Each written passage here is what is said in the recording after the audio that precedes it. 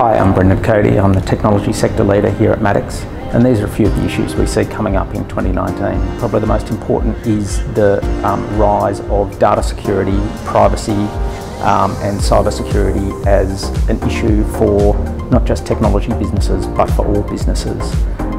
There's been a number of issues that have brought this to the fore: mandatory data breach notification here in Australia, the GDPR in the EU, which also impacts Australian businesses, and the general rise in cyber security threats. I suppose that leads on to the second thing that we're seeing, which is that all businesses really are technology businesses now, and their technology arrangements are becoming more and more complex. Where we used to see years ago people have large IT in-house departments, now we're seeing much more complex arrangements where in-house IT teams are really specialised vendor management teams and are managing a range of complex outsourced transactions, increasingly with vendors who are based in the cloud.